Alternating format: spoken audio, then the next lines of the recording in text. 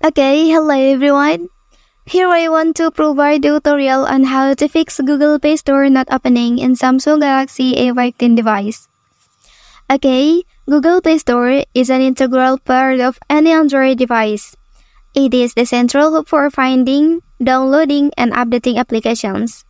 So if it's not working, you won't be able to install new applications or update the ones you already have. So how to fix that? Let's go to the tutorial. First thing first, long press on Google Play Store application like this. So you can select this icon to display app information. Okay, and then in this page, you can click Force Stop to stop the application completely. Next, please scroll a little bit, and then choose Storage option. Okay, after that you can tap on Clear Cache option. Well, and then for the last step, you can restart your device. So, lastly, you have to open Google Play Store application on your device normally.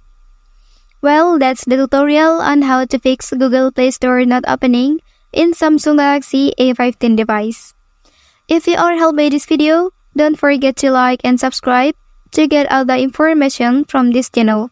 Thank you.